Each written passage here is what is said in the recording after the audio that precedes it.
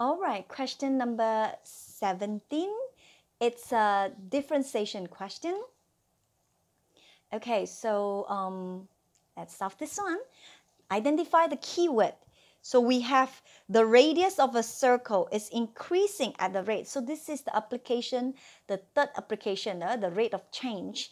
Okay, so what is that? The radius. So that means, let's write it in terms of symbol, dr by dt, the changes over time.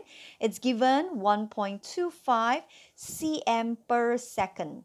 Find the rate of change of the circumference of the circle. So we need to find UC to represent circumference. We need to find this in terms of pi.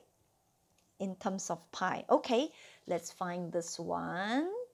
So the thing that we want to find, let's change it. This one, we want to find dc by dt.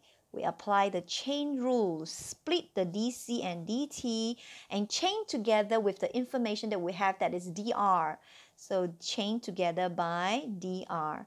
Okay, so we have dr by dt, isn't it? But we do not have circumference that is written in terms of r. So on the other hand, the other side, this one, we can write circumference.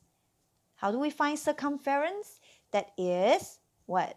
2 pi r, isn't it?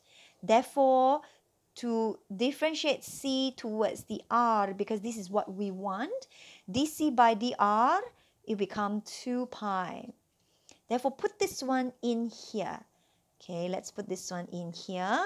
The dc by dr we have just found to be 2 pi, and then times with the dr by dt, which is given 1.25. Now, therefore, let's multiply this together. We will have 2.5 pi. What is the unit? The circumference is written in, is calculated in terms of cm, then over time means per second. So this is the unit that we have. That's it. We have found the 17. That's it.